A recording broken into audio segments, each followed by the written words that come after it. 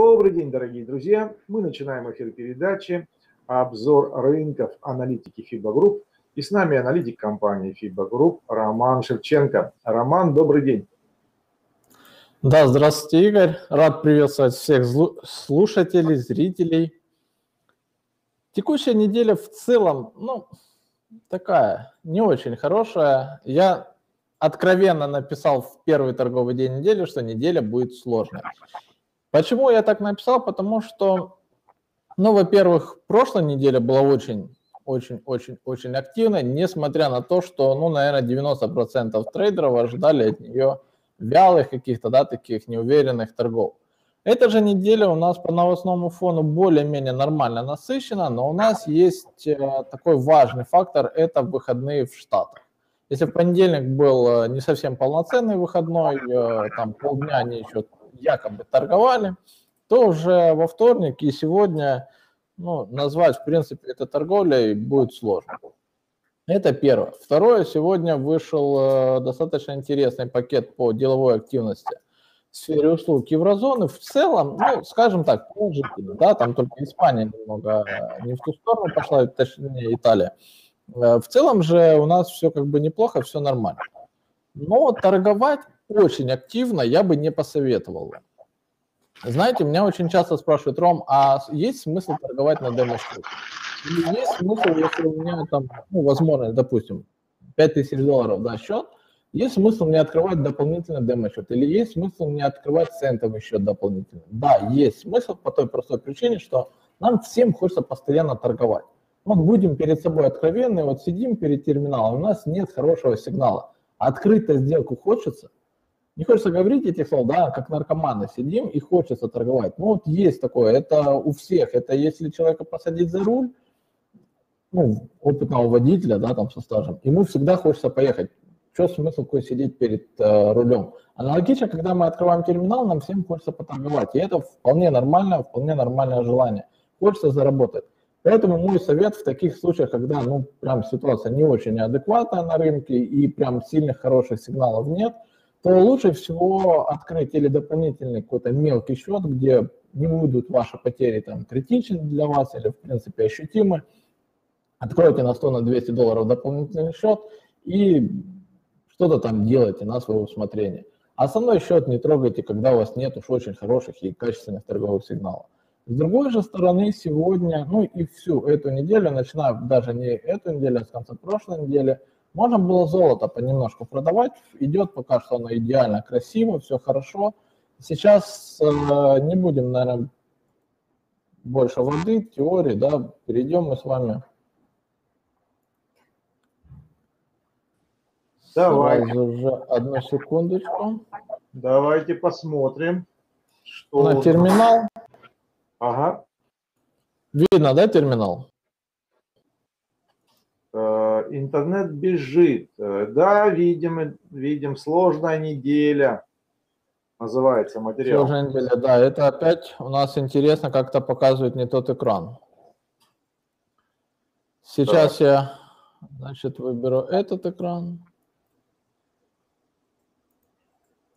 Все, теперь должен быть график цены. Да, видим хорошо.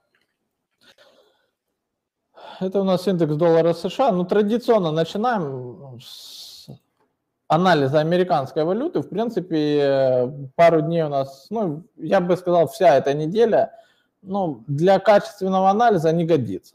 Я не люблю торговать такие недели, когда у нас там полнедели выходного, полнедели непонятная ситуация, поэтому лучше всего торговать или более мелкими объемами, или и вовсе переходить на демку. Это мой такой совет для тех, особенно для тех, кто только-только начинает. Опытные трейдеры, им советы не нужны, им нужна иногда поддержка, поэтому они все сами прекрасно понимают. Что у нас по индексу доллара США? Идеальнее всего увидеть тест этого уровня. Уровень вполне понятен, сейчас сделаю помельче. У нас жесткая консолидация есть, ложный пробой, консолидация над этим уровнем. От этого уровня уже смотреть. Если будет пробой и движение сильное вверх, логично, присоединяемся, идем на север, верхняя этого боковика. Это приблизительно 97,4. Нижняя же граница это 96,4, даже 96,45.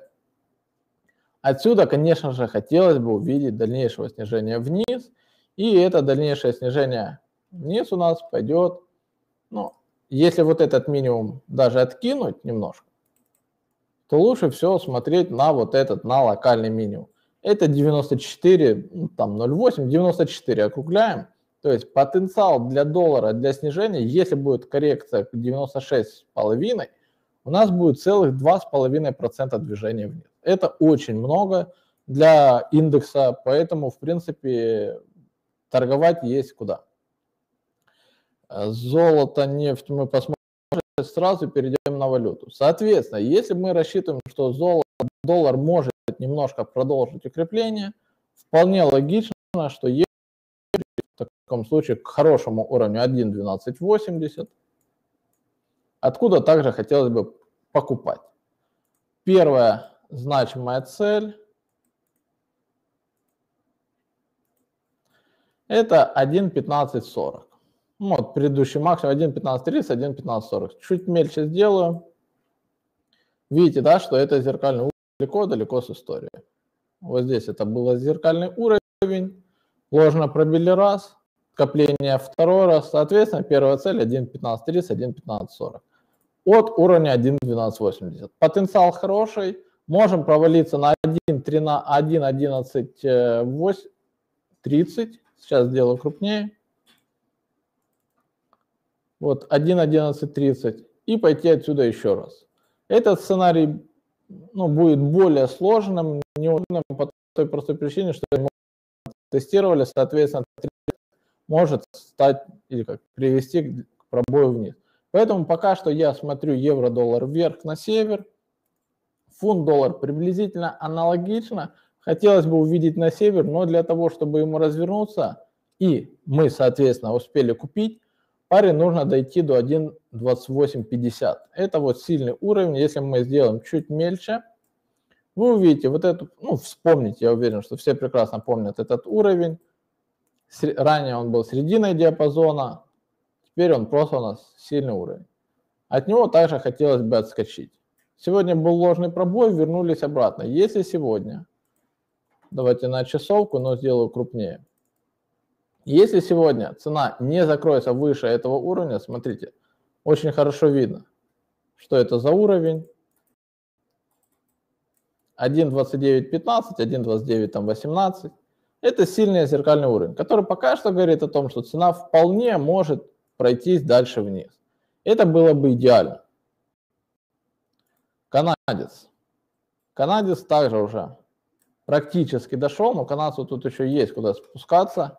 От текущих значений больше 100 пунктов. Давайте начнем с недельного. Что это за уровень? 1.2830, 1.2850. Это сильная, очень сильная с точки зрения технического анализа область. Ранее встречалась в истории. И сейчас есть у нас, практически приблизились к этому уровню. Вот он. Также ожидает небольшого снижения вниз, после чего хорошо может данная валютная пара пойти вверх. Пока что канадец не торгую. Быстро перейдем на нефть. И что мы смотрим? Нефть скорректировалась, не смогла закрыться, ну, уверенно там закрепиться выше 47 долларов. Пошли вверх, вернулись вверх, вернулись. Ну, такой некий распил. Сейчас нам по нефти на час перейдем. Нужно увидеть консолидацию этой областью. Смотрите, это 46.70.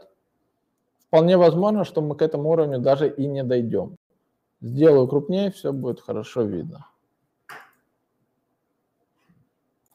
Вот у нас некая зона есть. С этой стороны свечи как-то невнятно себя вели. Сейчас мы приходим. То есть у нас есть диапазон всего-навсего в 20 центов. Если в этих 20 центах у нас будет консолидация и сегодняшний день закроется ниже 47, соответственно, потенциал для дальнейшего снижения будет достаточно. В таком случае Канада пойдет уже вверх от текущих значений. Доллар-франк. Доллар-франк уже поздно комментировать, от сильного уровня пока что сигналов нет. Хорошо, из основного, в принципе, рассказал. Самое интересное – это золото. Писал я 3 числа, чтобы не быть голословным, можно зайти на сайт FIBO.Guru. Там у меня есть статья, так она и называется, «Золото, снижение к $1200». То есть у нас, я написал 1000, на самом деле уровень 1197. Также я отметил, давайте я вам покажу эту статью. Вот она была написана 3 числа, цели $1200, промежуточные уровни 1222 и область 1214-1216. 1222 мы уже достигли, 1216 еще нет. Вот эта желтая область, низ желтой области, вот эта вот тень, это 1214-1216. Вот эти вот минимум. Еще пока что цена не достигла, но если мы перейдем на часовку, на 4 часах, то мы увидим с вами, что рынок попытался пойти выше. Соответственно, при продажах от 1240, вот в этой области, я описал, когда ситуация была еще в этой области. То есть вот даже возьмем 1242,5, стоп-лосс уже за вот этим максимумом. Логично, что если цена обновит в очередной раз этот максимум, уже никакие продажи не целесообразны. Возвращаемся на дневку. Некая трендовая линия уже пробита вниз. Соответственно, первая цель, вот эти вот минимум. Это 1197, 1200. Я округляю не в свою сторону. Если я выставляю тейк-профиты, я всегда их выставляю над уровнем. Поэтому я отметил отметку $1200. Плюс это психологический уровень. По новостному фону. Сегодня очень важное событие будет. Думаю, что все прекрасно его помнят. Это минутки по США. И, соответственно, именно во время этих минуток я и ожидаю всплеска по волатильности торгов по доллару. У нас доллар достаточно, так хорошо снижается, будем откровенны, на протяжении всего года. И сейчас вот есть, не считая текущей коррекции. Если с Штатов поступит сигнал, вряд ли там что-то уж очень-очень-очень оптимистичное будет, но все же, если мы получаем любой оптимизм в плане подтверждения способности Федрезерва продолжить поднятие ставки, потому что сейчас мы все прекрасно понимаем, что есть вполне веские сомнения в том, что в этом году продолжится поднятие ставки, но все-таки, если это и произойдет, то доллар может укрепиться сегодня. То есть исключать того, что сегодня могут быть хорошие импульсы по доллару как в одну, так и в другую сторону, я бы не стал. Однозначно спрогнозировать, куда пойдет рынок, но это будет, знаете, угадайка. Я не люблю там гадать, пойдет вверх, пойдет вниз. Если будут, реальный оптимизм за поднятие ставки, то я все-таки рассчитываю на кратковременное укрепление доллара, что будет нам только на руку для потом дальнейшего импульса, для дальнейшего ослабления. В целом по графикам я рассказал, в позиции только по золоту, и то там уже очень-очень мелкая позиция осталась, потому что основной объем я-то уже вышел на 1222, там 24 где-то доллара прибыли получилось, я имею в виду от цены. В целом ситуация сейчас на рынке не совсем однозначна. Хотелось бы видеть дальнейшее ослабление доллара, укрепление евро-доллара, укрепление фунт-доллар. Но сейчас начинать, и в первой неделе, тут также нужно понимать, что сейчас первая неделя квартала. Неделя достаточно неоднозначна в том плане, что Штаты выходные. Конец прошлого квартала был не очень хорош для трейдеров, тем, что вдруг, как по договоренности, все банки, и Банк Канады, и Банк Англии, и ЕЦБ, начали вдруг говорить о том, что нужно менять монетарную политику со сверхмягкой на умеренную, ужесточать. Это было неожиданно, откровенно неожиданно для большинства участников рынка. Мы это заметили по сильным ценовым движениям, поэтому первая неделя, скорее всего, лучше, если вы более-менее опытный трейдер, среднесрочно торгуете или внутри дня, в принципе, даже, то лучше воздерживаться от каких-то там более рискованных сделок. Если у вас там делятся сделки, как у меня, торговый сигнал на очень качественный торговый сигнал средней степени важности и торговый сигнал слабый, то я обычно торгую первые два. Очень качественные и такие средние. На средних я просто уменьшаю объем. То на данный момент я торгую только лишь очень качественные торговые сигналы, потому что в такие моменты они также бывают менее качественны. Это нужно учитывать, лучше все немного снизить объемы торгов, ничего страшного, если вы неделю поторгуете более умеренно, как минимум вы не потеряете, это очень важно. Самая главная цель для любого трейдера, особенно для начинающего трейдера, это не потерять. Научитесь не терять, будете зарабатывать, это однозначно. Главное научиться не терять. В целом у меня на этом все. Если есть вопросы, задавайте, обсудим. Если нужно рассмотреть прям какой-то конкретный актив, какую-то валютную пару, без проблем рассмотрим. Если на данном этапе вопросов нет, буду благодарить за внимание. Обращайтесь в Фейсбуке, Роман Шевченко, финансовый аналитик, без проблем. Пытаюсь, по крайней мере, отвечать оперативно. Не всегда это получается, но общение, всегда общение, оно как бы очень важно для всех. Поэтому обращайтесь. Понятно, хорошо. Спасибо большое, Роман. Ну, я хочу сказать, аналитики FIBO Group всегда все открыты для общения, поэтому здесь как бы у вас видно, что это у вас подход такой, и это здорово, потому что, ну, самое главное узнать мнение специалиста по любой теме, потом уже действуешь спокойнее. Роман, у меня вопрос. Я смотрю, что еврик на прошлом часе прогулялся наверх, в целом смотрит вниз. Вот как на ваш взгляд, если прямо сейчас продать еврика, это совсем безумная идея? Я имею в виду, вы сказали нам о разных таймфреймах. А вот если прямо сейчас, как вы думаете, совсем безумно? Или по вашей системе оценок это будет хороший сигнал? Средний? Это будет сигнал со средней степенью важности. Мы как раз сейчас, в принципе, под уровнем. Это неплохой сигнал. Есть одно но. Минутки. Вот отчет ФРС, как бы он важен. Если торговать ближайшие там пару часиков, то я не думаю, что какие-то ближайшие пару часов будут прям уж очень сильные движения. Поэтому если смотреть там 15 минутки или 30 минутки, то в целом ситуация вполне нормальная. На часовке мы под сильным уровнем. Поэтому я не вижу как бы какого-то там прям нет, ни в коем случае, я бы не открывал. У меня просто моя система немножко другая. Я прекрасно понимаю, что у вас подход отличается от моего, поэтому в целом я не вижу в этом ничего критичного.